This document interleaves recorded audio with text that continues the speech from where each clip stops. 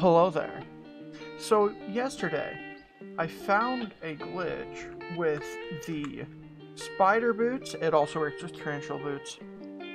And the level 1 tarantula. Level 1 works the best, but any low level tarantula pet works. Normally when you equip the spider boots, you know, you can just jump around. Cost 50 mana, but the tarantula has an ability that makes the mana cost lessen for spider boots and tarantula boots. So if you equip it, it just stops costing mana. You no longer need mana to use your ability. So you can just fly around now for free.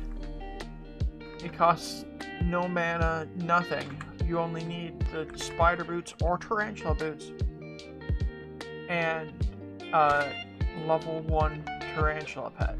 And why I say level 1 is because if you go and get a higher level 1, mine's 28, which decreases the mana cost by 14%,